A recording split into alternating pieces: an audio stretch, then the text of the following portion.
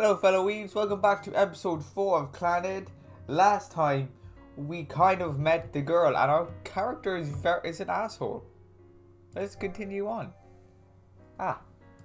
Let's click on do you wish to load? Yes I do. Let's go. I'm looking at it. A distant world. What the hell? It's dim dark place. Where could this be? I think I'm inside a room. It's deserted though. I can see a desk at least. Someone should be sitting there, but they're not. Not a thing here moves. Only time as it passes by unflinchingly. That's weird.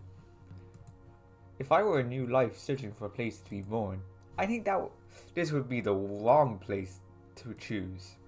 I'm frightened by it, this world. I've long since come to realize something. This world has always come to an end. Not everyone will be born here again, nor will anything die. Jesus, even time doesn't exist in this place. Damn, nothing new came to an end. Life was once born here, but that was all. Once you're shut in this never-ending world, you can't even ever escape, unable to die, unable to be born into a new world. That's the frozen world I now see. I'll just close my eyes and leave this place. That's my thinking. Please, next time I wake up, don't let it be here.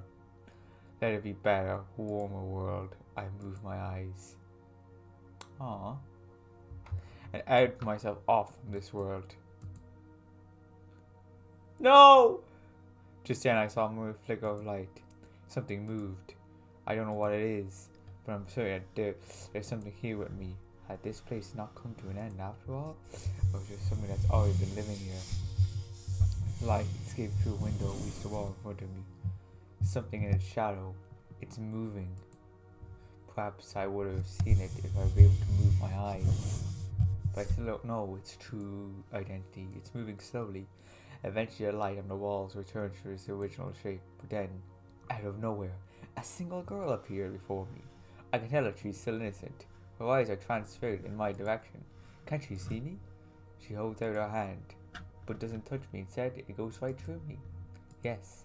I haven't been born in this world, so I can't be touched. But in that case, how did that girl notice me? Am I simply visible? That's it?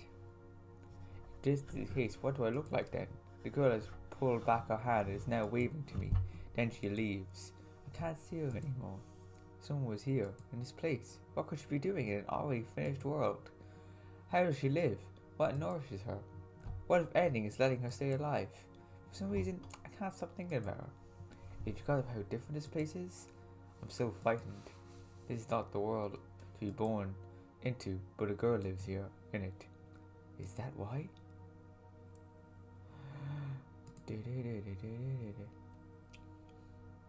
I see this world again. Much of it is boring, unmovable place. From time to time, a girl appears. She and I are unable to communicate our thoughts to one another. So all she does is look at me. And all I do is look at her back. But I'm certain that I have been longing for this moment. The girl's life is one of solitude. There's no one here. Besides, that much is obvious. Like I said, nothing can be born here, and yet nothing can die. That's the nature of this place. There must be why. Why is she able to look at someone like me, yet never get bored? Damn. One day, the girl appears in front of me with her arms full of something. They're a piece of both large and small of scrap. Items whose uses are unknown, things can be only described as junk. The girl spends a long time putting the junk together. How much time has passed? Oh yeah, I remember this actually, guys. This is, because I remember in the anime Clannad, they would do this kind of like, kind of futuristic, kind of like she's a robot. The guy is talking is a robot toy, and it's kind of like a little girl alive. Like, you know, it's kind of like in a snow, you know. Before I know it, a doll stands in front of her about half her height. She seems proud as she stands up, turning towards me. When I see her face, I finally come to a realization that body is for me. But what am I supposed to do with it? I'm unsure. Should I wish to be born into this world? Has that been my wish? I'm still afraid of this place. A world without life or death that can never be escaped. This world truly is that closed off. This is where I would come to an end. The girl has her arm outstretched. I stare at her scratching hand. This world's warm. This world's one source of warmth. At some point, it had become what I sought. Oh, I don't fully know. Don't think they ever explain this. Now back to the warm. The warmest finger shines down on me. A refreshing breeze blows past. I have plenty of leeway to make it to school on time. Oh, if I keep walking this space, there's no way I'll be late. It's not I believe Fushishibi has fortune from yesterday. However, just to be safe, I am walking to school earlier than usual. Then again, to our students, this might already count as a bit late. There aren't that many people wearing school uniforms along this road anymore. In any case, it's still early enough for me to get to school on time. Now, according to Fushishibi's fortune, there should be an old lady having trouble crossing the street. And I believe I would help her. Begin with, there isn't an old lady at the crossroad. Ooh. I glance just beyond the white lines painted like a ladder on the asphalt. I don't like this. When I'm looking, there's an old lady over on me with her hips stooped. Oh shit. She keeps laughing left and right. No matter how I look at it, something is wrong. All of your students feigning ignorance simply walk past her and her eyes me. Ooh. But look at her, she's staring at me. I almost feel like she's suddenly saying, you can't even let that help me out with. Oh, is that in trouble? If I get image nice, will Fushishibi's fortune come true? I can't remember her fortune. Talk to the old lady or keep walking.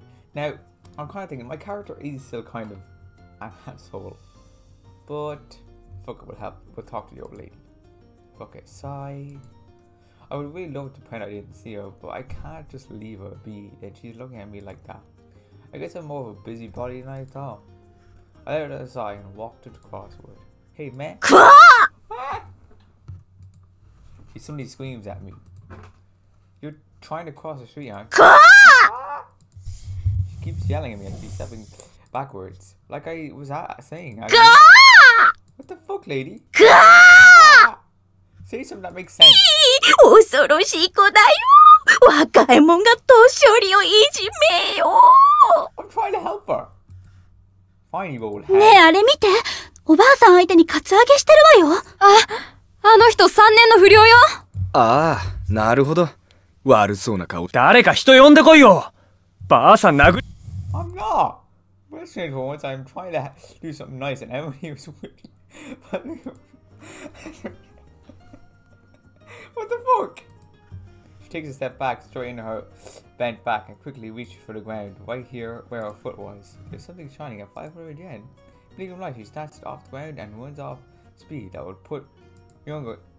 Hey, don't tell me she was looking around because she was waiting to pick up the 500 yen coin. And did she yell at me so that I wouldn't take her 500 yen? よかった。おばあさん自力で逃げたわよ。絶対に殴り殺されると思ってた。あの人も意外ととろいんだな。実は大したことねえやつなのかもよ。What the hell? What the hell are you staring at? I was trying to be nice, but the game was kind of telling me be an ass. こっちに来るわよ。やべ、逃げろ。One. The uncles scramble away like baby spiders. Jeez, what's with this morning? I'll be tanked and get some money from their troubles. Oh. Fuji's fortune was a sham, it really was. How I'm an idiot for believing it for even a second. It's been a while since I've attended homeroom. I say attend. I really did was sit here in the classroom. I don't remember things the teacher said. The bell rings and end homeroom. The home teacher walks out of the room. It's now the short recess before first period. Rather than preparing for a lesson, I spaced out. Who's that?